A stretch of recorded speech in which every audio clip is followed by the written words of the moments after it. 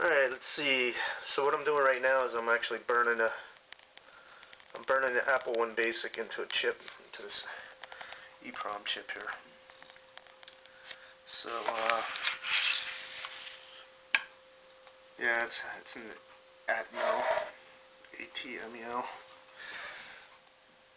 27C040, which is just basically what I had laying around. It's way more. It's way larger than I need. It's actually 512K. You know, Apple One Basic is only 4K. And I set the programming speed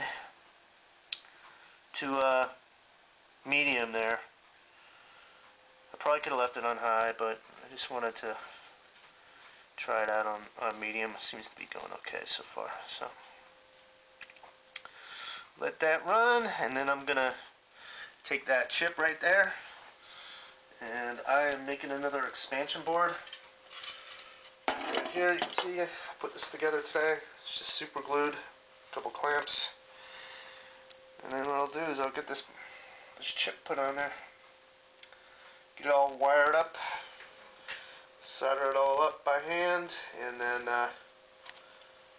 hook it up to the Apple here. This is the board that doesn't work, but I have one that works. So let's see if I can get basic running on these. So that's it. So this is the data sheet. Data sheet for that chip that I'm programming right now. Alright, that's it.